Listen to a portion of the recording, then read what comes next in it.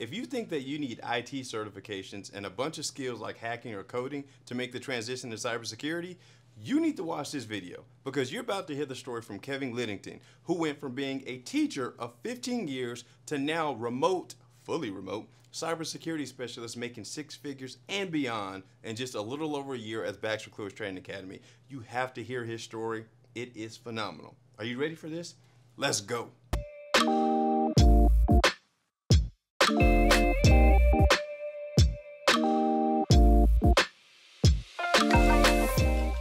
Kevin, welcome to the podcast. I am super excited to have you here. At BC, we have thousands of clients, man, but there's not too many, and I'm just going to go out. I'm just going to say this, not too many that actually consider a friend. Yeah, man. Likewise. Yeah, man, the relationship that we've built over the past year plus has been next level. And I am excited to talk about your transformation, how you went from being a school teacher to now a fully remote cybersecurity professional. So, man, so tell me, how do you feel right now? Feels great. It's a total just life changer, to be honest with you. I mean, it was something that I envisioned for a while, and I'd always wanted to work remote. I knew I wanted to actually change a career, especially as I had a family. I'd spent, just like you had said, I spent 15 years as a teacher. Loved my job. I loved, interacting with those students. But towards the last few years, I knew that I needed to change. And a lot of that was I wanted a salary increase in order to better provide for my family.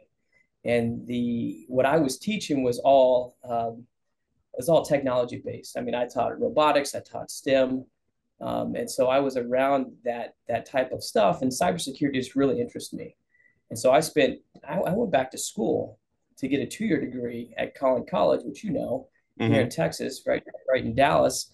And I got a cybersecurity 2-year degree, associates. Loved it.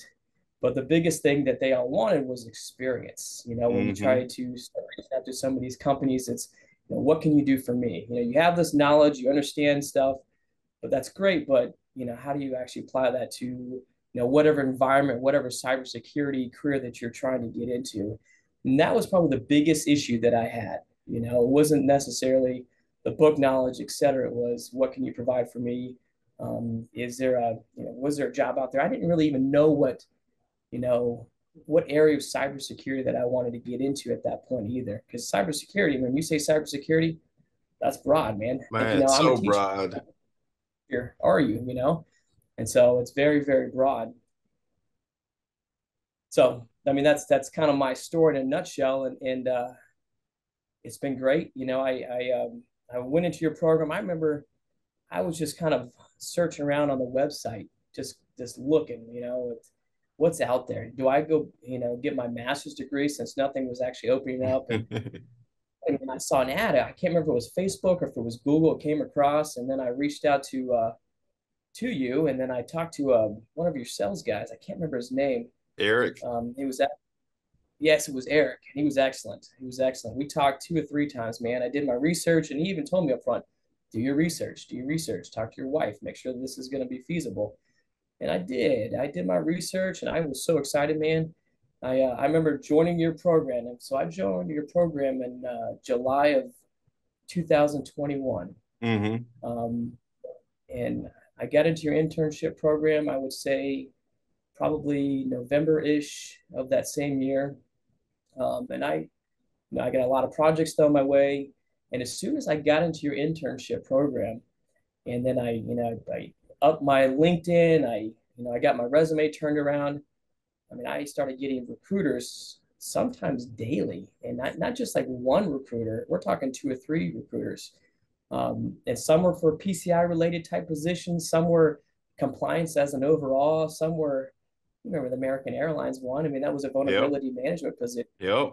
um, when you start addressing requirement 11. I mean, really, when you start addressing, learning this framework that you teach from PCI DSS, it really does um, covers a lot. And especially if you start really diving into each one of those requirements, you can go technical, requirement one, when you start getting into your firewalls, your networking, and all that stuff, I mean, you can apply this not just to PCI DSS, but to many different avenues that are out there within the cybersecurity space. And so I ate it up, man. And then I'll be honest, like my story is probably different than most.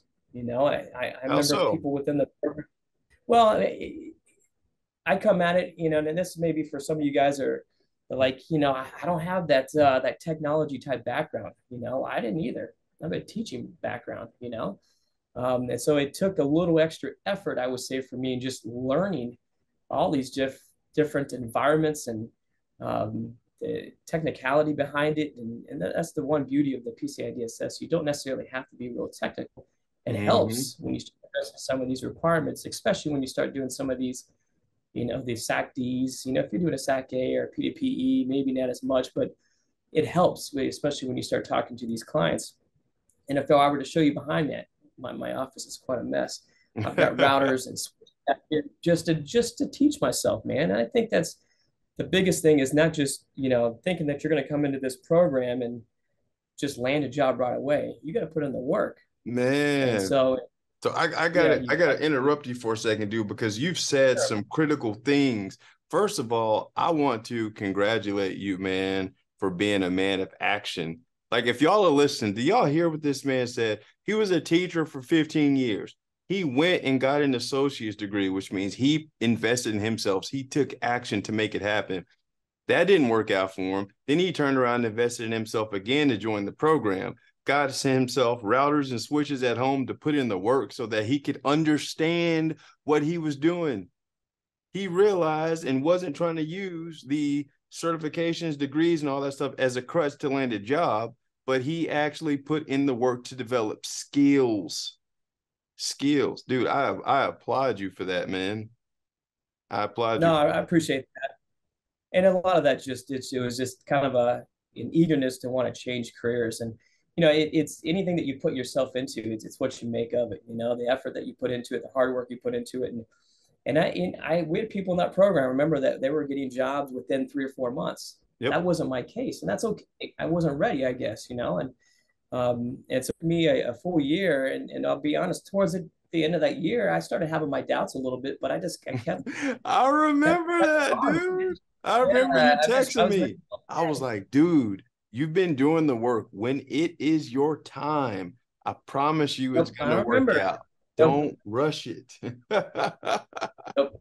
And it did, man, and you praise God because it put me in the right place, the right time, and it's still, I mean, you'll step in these roles and you're still going to learn a lot. I'm still I'm at the consultant level here at Protiviti, and it it's still a big learning curve, but the foundation was set, the foundation was laid, and I think the other promising thing to this program, and I think I told you, Boyd, it's kind of the hidden gem is the networking that comes with this programming, The with Cyber this program. Hero Right? Network.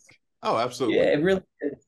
Because I still contact several people. I mean, Jamie, I gave you the name yesterday, the Mm-hmm. individual that I had a Zoom this week with him. I've contacted with him as well by phone. I mean, he just landed another role and Yep. with Yep. another QS firm.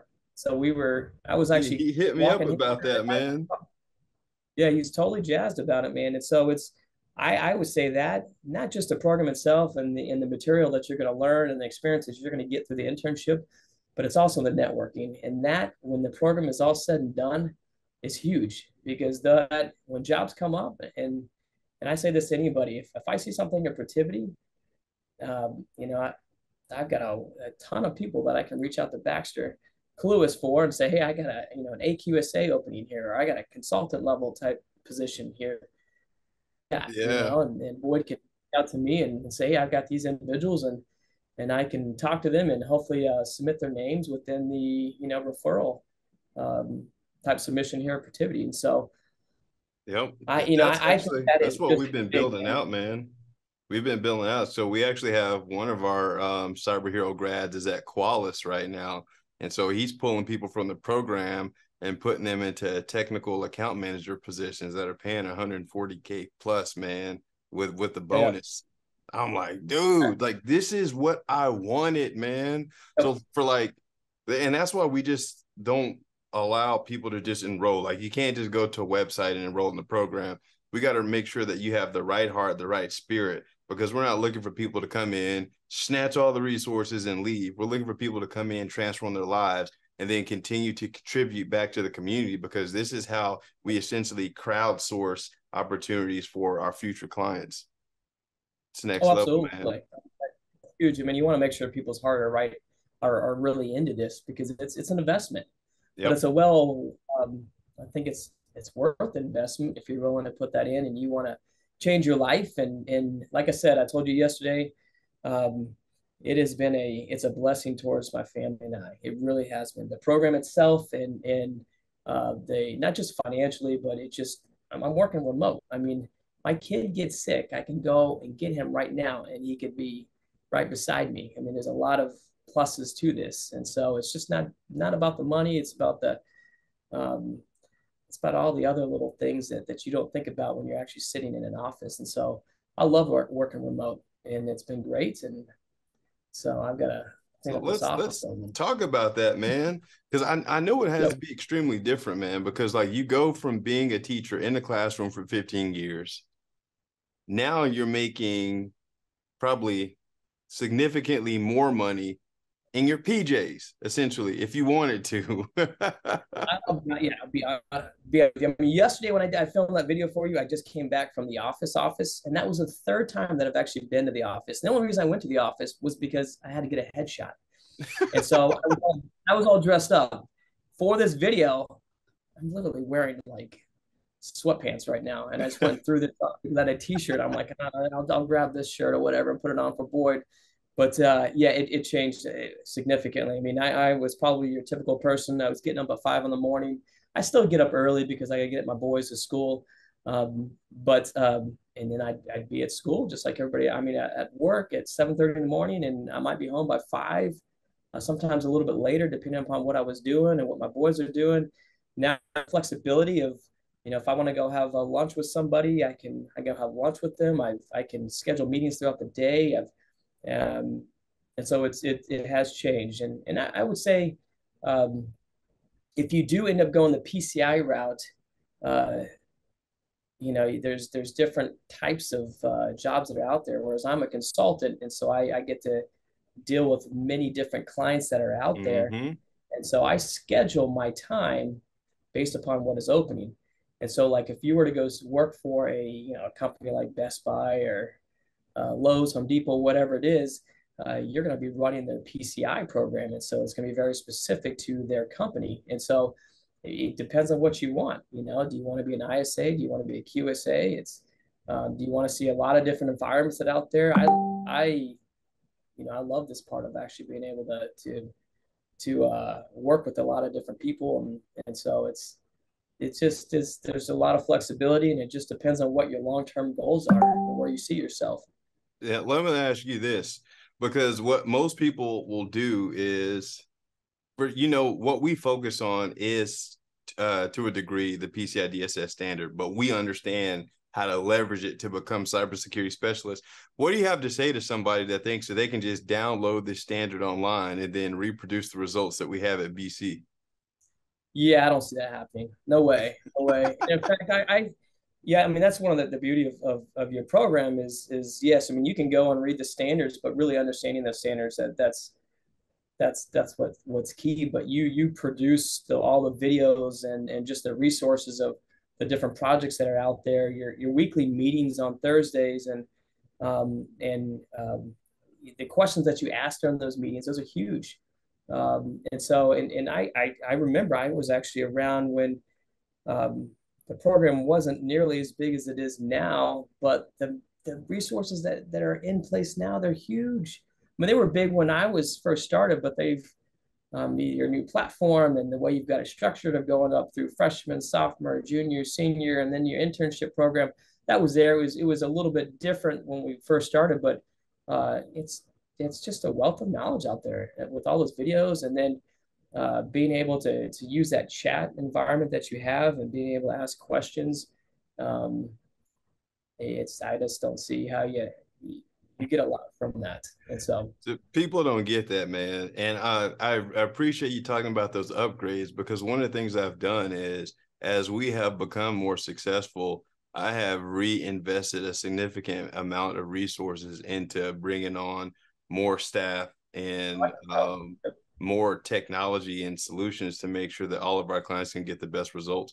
Because when I first started this company, I mean, we didn't have the money to pull off what we're doing right now. Because like most people don't realize it, in order for me to run this operation to help people like you, it costs more than $1 million a year. yeah, I don't doubt it. I don't doubt it. Yeah. So people are like, oh, why don't you just give me this thing for free? I'm like, bro, do you not realize I spend $1 million a year on the low end to provide an exceptional level of service to our clients? So you got to pay to play. And then you got my time involved, and I understand my value, so I'm going to bill you accordingly. Believe me, I'm going to bill accordingly. Yep. No, I get it. Yeah, I mean, anybody that's out there kind of on the fence, again, I mean, it's you gotta, I would say, where do you see yourself long term? You know, do your reach out to people like me. I've had several people who've actually reached out to me and asked me questions. You know, I think that's smart to do your due diligence, but I've got nothing but good things to say about the program. It's produced the results for me, but it's like any program that's out there. If you were to go get a 4-year degree, a 2-year degree, it's that you can just party your way through it, or you can actually put your time into it and really try to get as much as you can out of it, and something will come of it. You'll be blessed with you know, whatever position that hopefully that you are wanting to pursue. And so I was, and I'm living proof of that. Yep. Yep. And you did the work though, man. And I can't stress again for people that have been invited to join the program. So, because I'm going to be real, man, there is a percentage of people out there that are disgruntled with me and my company. And it's crazy that they take zero responsibility for the result. Like, Yep. I am so confident in this process. Now, we actually guarantee our services now. So I guarantee that I will get you a 6-figure interview in a given time period. And it's up to you to take what I've taught you to go to the interview and actually show that you can do it. Like, I can train you to become the plastic surgeon of cybersecurity, but if you show up as the Forrest Gump of cybersecurity, you're not going to get the job. Yeah. But some reason people don't show up to the live sessions. They don't complete the online exercises. They don't get their resume supercharged. They don't go to the internship. And then they say, boy, it didn't help me. Like, are you kidding me? And all those things are in place for a reason, right? I mean, and because if you're actually take advantage of all those things, you're able to actually talk about those things in your interview. That's And my point, yeah, every man. single one of those projects, whether it be on, you know, the weekly call there on Thursdays, or even just the interviews. You know, I had the chance to actually be what we call a project manager of a couple of projects. I was able to actually put that on my resume. I was actually able to, and more than just putting on your resume, it's when you actually get in front of the actual potential employer, you're able to talk about, you know, the projects that you've actually done, because that's the first thing they're going to ask you. Yep. They're not going to really ask you a lot. Most of them to my recollection, never really asked me 10 years prior. You know, in fact, I would say all of them never even asked me about my teaching position. Because Maybe it one or doesn't two. matter. I would say one or two, like some of the recruiters did, I would say. Mm-hmm. But once I got in front of the actual company, um, it's like they didn't care. It's like, what? So No, tell me the backstory. What projects? that's what I want people to understand, man. It's like, oh man, like even under the comments in this video, you're gonna see people talking about, well, you need to get a network plus, an A plus. Like, do you have any of those? No, and not at all. And I didn't have any of those coming in. And in fact, I those are good things to have. There's nothing wrong with those, but you don't No, need them. Like with right. my current company, in fact, I don't even think they want me. I mean, I could go get a network plus, that's a good thing. Again, that would probably cover some of like requirement ones.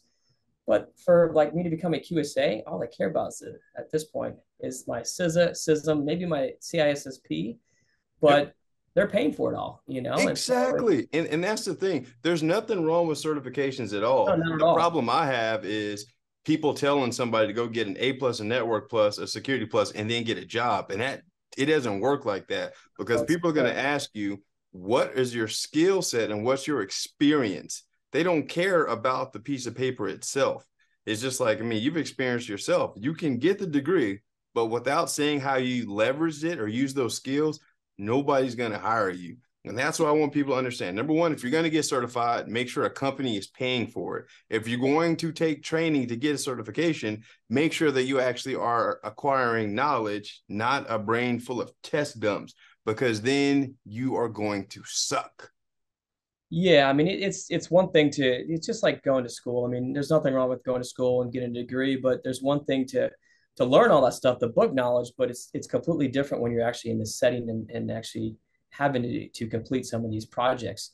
And so there is a difference, man. And so that's why I think experience is key. It really is. And then those certifications, they're great to have. I don't knock them by any means, but just like you don't.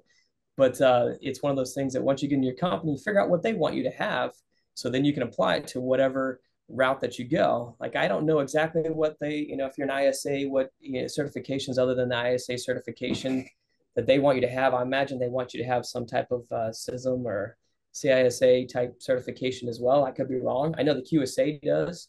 Yeah, you don't need it for the ISA.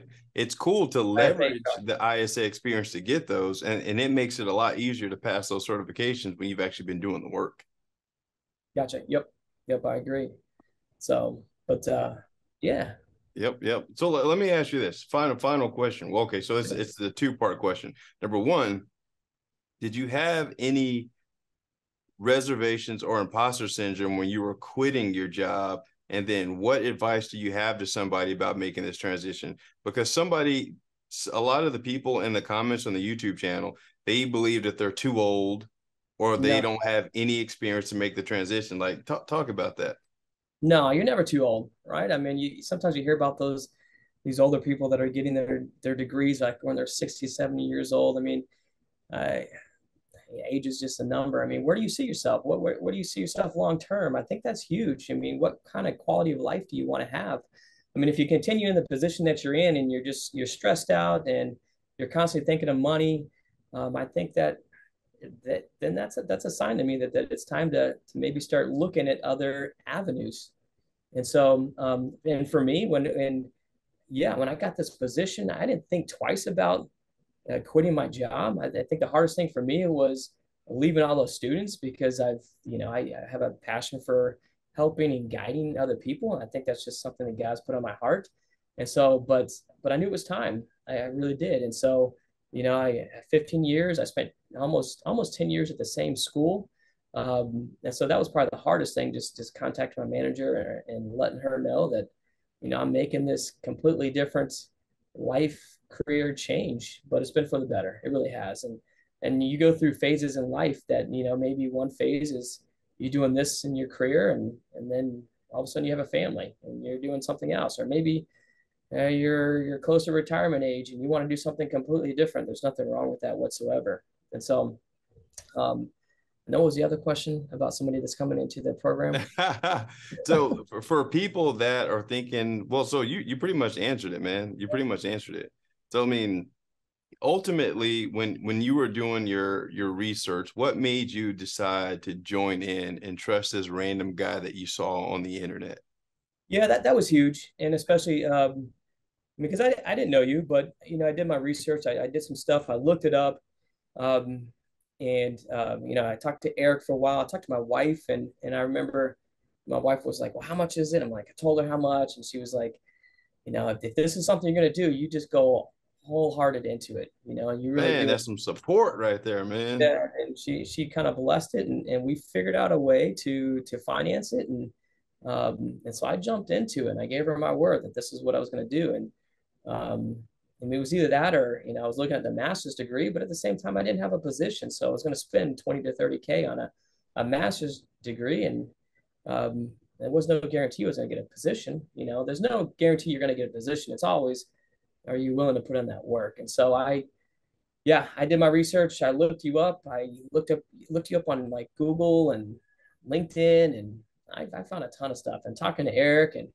um, and I just jumped into it, man. I just felt like that God was saying, do it, do it, do it. I just felt kind of a peace among it, And so I just jumped off that cliff, man, and yeah, I haven't looked back since, man. That's why I'm always like, when you ask me, if you need anything, or if or you've asked me like to do videos, whatever, I'm like, I'm the first person, like, sign me up, man. I'll do a video for you, because I believe in this program. I think it's great. If I can give back to the community in any way, and if this is some small part, great. If I can help out with, maybe Protivity has something, or a company that I eventually work for, you're the first person I'll go to. Man, I appreciate that. Hey, put me in contact with the hiring manager because we got Baxter Clue Yeah, yeah. staffing now, so I can staff some There you people. go. And then I need you to speak at Cyber Hero Con, man, coming to you Yeah, July 14th and right. 15th in Okay. the Right. Dallas-Fort Worth area. Let's go. Absolutely, man. Sign me up. So, Let's go. Dude, I am extremely proud of you, man. When people are looking for resources to talk to, especially if they don't have like any IT background and they are concerned about how this is going to work for me, like you are the first person that I think of, man, because no, I just remember how eager you were and how much you put in the work. And there's there's actually a personality type that we've determined who's going to be success. They follow instructions and they're very active in the live sessions, very active, and you were extremely active. So I knew that there was no way that you could not be successful, man. And that's why, like, when you would reach out to me, and I was like, dude, it's going to work out. It yeah, is yeah. going to work out. I had no doubts. I appreciate that. No Yeah, doubts. that's the cool thing about your community as well. You can reach out to anybody, and so yeah, absolutely. I got nothing but good things to say. So I appreciate it, man. Absolutely, absolutely. Cool, cool. Well, I appreciate you taking time out of your busy schedule. But I will say also, man, we are, I'm not gonna say what time this is, but yeah, homie has some flexibility right now. That's a beautiful thing. Well, man, I will let you get back to work. I Awesome. appreciate you tremendously, man. Keep up the good work. And if I can be a resource for you to help you out, let me know. I got Sir, my diagrams and my whiteboards. I'm always ready to solve some appreciate PCI that. network problems, man. Let's get it. I appreciate that, man. All right. Well, you have a great day. All right, you too. Bye-bye. Hey guys, let me know down in the comments if you got some value from this video. Were you aware that you can make the transition into cybersecurity without any previous IT experience? I want to hear from you. Let me know. If you're looking for a way to upgrade your career into a six-figure cybersecurity career, just like Kevin did, I invite you to join the Baxter Clues Training Academy. Go over to www.boydclewis.com/GRC. Click the link right in the description. Apply to join BC Academy so that we can help you take your career to the next level so you can experience that life transformation just like Kevin did. Well, guys, that's all for this video. I will see you on the next one.